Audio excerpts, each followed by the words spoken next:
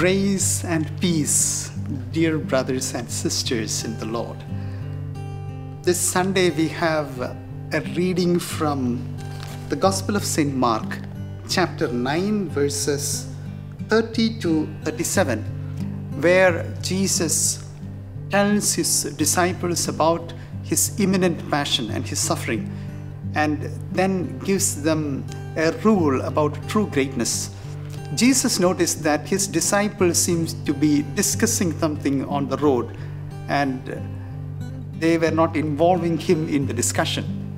He was walking a little bit ahead of them. But when he reached Capernaum, he went into the house and asked them, "What were you arguing about on the road?" He could hear them arguing and discussing something, and they were silent. They did not want to tell him about what they were arguing about, because in fact, they were arguing about which of them was the greatest. And Jesus then tells them about what is true greatness. This is very much applicable in our lives too, because all over the world we see people trying to put each other down and become great.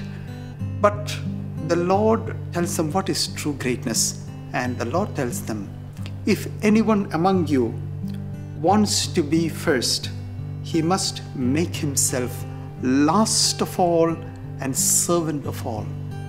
And this is the one who is really great in the sight of God, the one who is last of all and servant of all.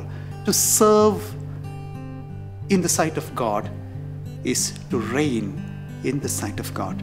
Therefore, dear brothers and sisters, and therefore let us really accept this message from the Lord. Let us not try to put each other down and become great. Let us not compete with each other on a human standard, but let us also, like Jesus, try to make ourselves last of all and servant of all. Praise God.